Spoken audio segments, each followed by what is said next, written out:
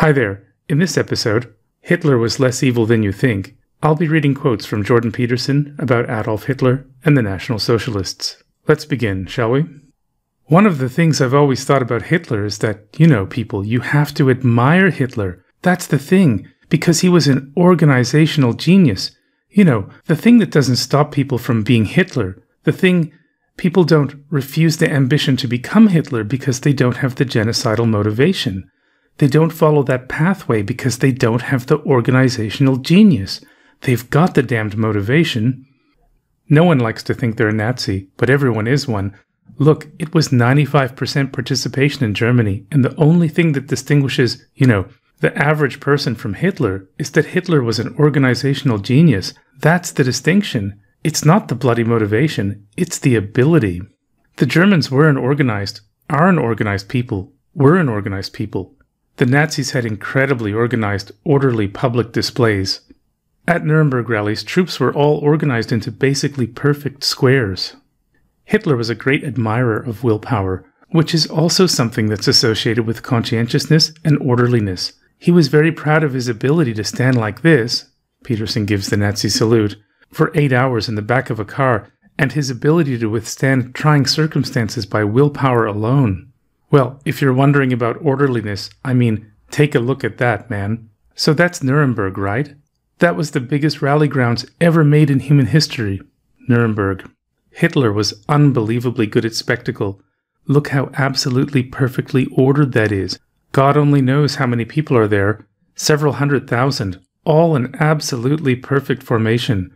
Orderliness gone out of control. And why? Well, World War II. That was plenty chaotic.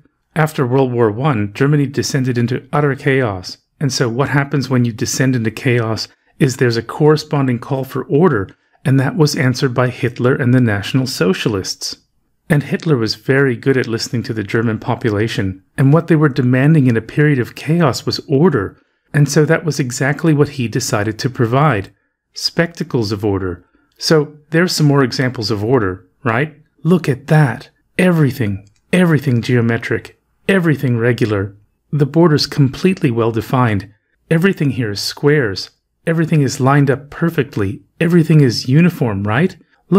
There's pathways between the rows of people. This is again at Nuremberg. Perfect order. I'm also working on my new book. It's tentatively titled Beyond Order, 12 More Rules for Life. You think about the Nazis and their goose-stepping. What's happening is that every single person in the military becomes an identical unit, right? They're all uniform, and they're all imitating the dictator in an absolutely perfect way. And so, the dictator wants to impose strict uniformity on the entire population. That's order. Order. I'd like to announce my new book, Beyond Order, 12 More Rules for Life, which I've been working on diligently for the past 3 years. Part of the reason that the Germans preferred Hitler to chaos was because they felt that the order that Hitler promised was preferable to the chaos. Hitler was unbelievably good at letting the crowd tell him what to say. He was a mirror for the crowd, and he was a good orator. Hitler was a fire worshipper in some sense, because if you look at the Nuremberg gatherings of the Nazis, they were spectacular celebrations, unbelievably dramatic and impressive, and they frequently featured fire, and fire's a purifying agent.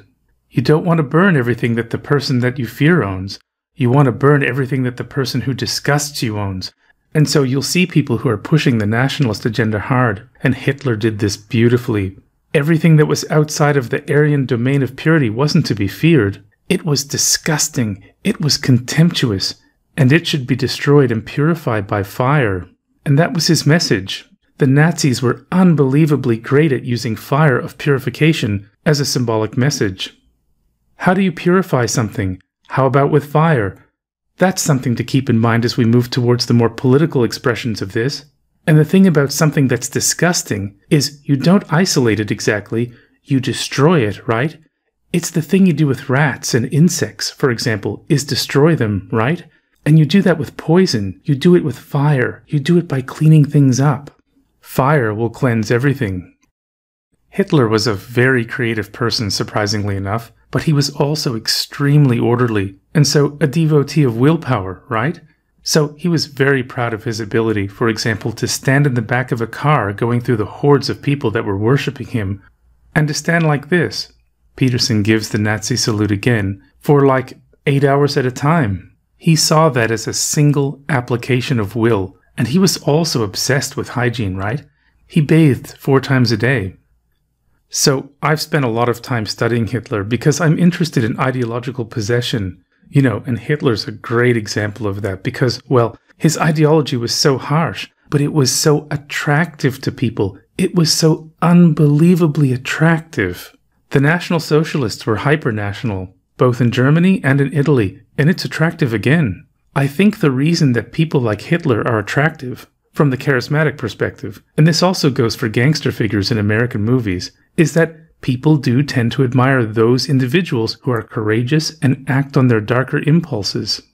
Hitler appealed to the darkest fantasies of the crowd, and he was really good at it. Hitler started to reindustrialize the economy and was actually pretty damned good at that. Hitler was good at speaking. There's one story about Hitler. He won a medal for heroism. I've studied Hitler a lot, and there's a bunch of things you can't say about him. You can't say he was stupid. You can't say he was without artistic talent. You can't say that he was a poor organizer. You can't say that he wasn't charismatic. You can't say that he didn't do wonders for Germany's economy in the first part of his reign. That's partly why Hitler had the charisma. It's right. Certainly what happened to the Germans could be regarded as immensely chaotic. In a society that's collapsed into chaos, you're going to get an unconscious or conscious demand for the imposition of order.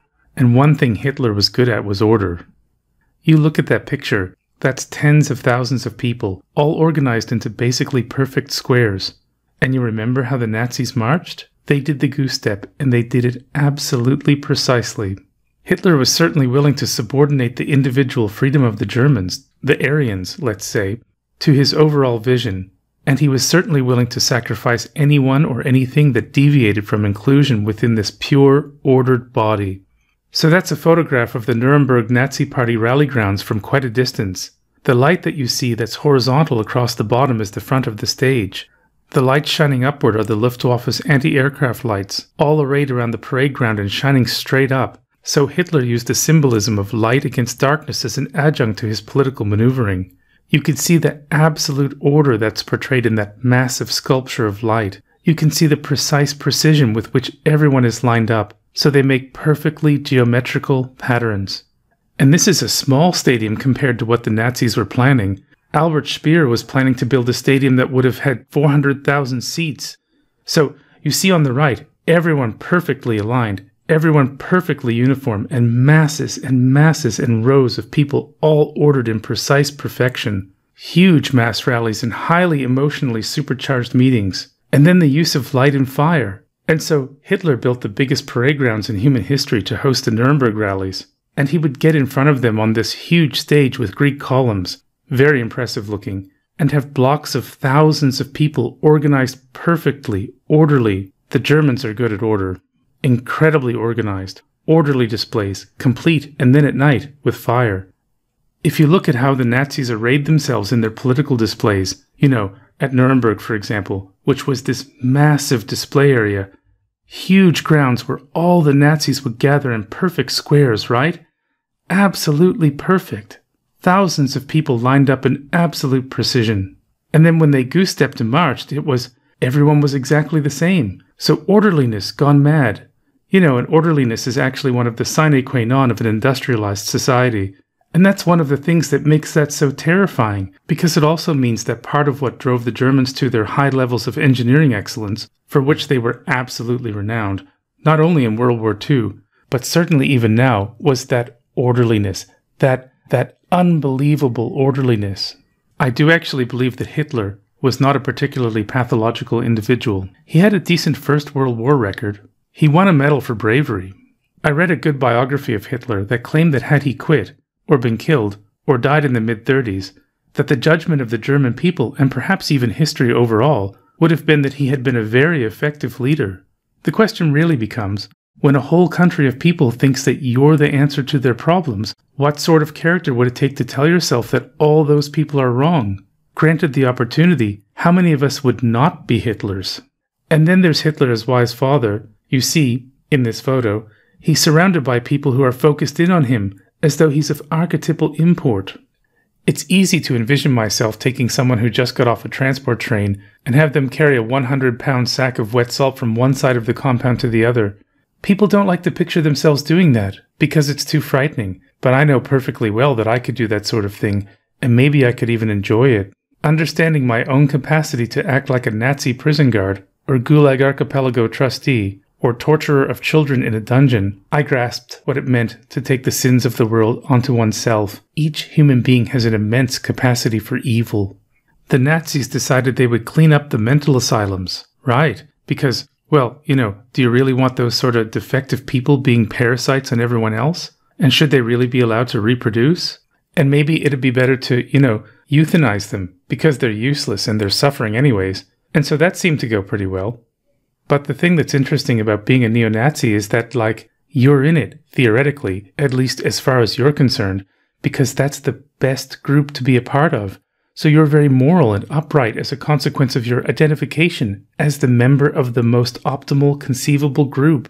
Hitler was one of the great supervillains of the 20th century, right? I mean, he's up there with Stalin and Mao in the panoply of satanically possessed leaders. Hitler climbed up the ranks of the hierarchy in a remarkable manner. It's like the elevation of the person at the top of the dominance hierarchy to the status of some kind of quasi-deity. It certainly happened in Hitler's case. And then, the brutal murderousness that can emerge from that. Those are pictures from the concentration camps at the end of World War II. I can understand Nazis, and the reason for that is because I can see that as an aspect of myself. That concludes the quotes and brings us to the end of today's episode. My name is Troy Parfit, and I'm the author of The Devil and His Due: How Jordan Peterson Plagiarizes Adolf Hitler. Thanks for listening, and feel free to subscribe.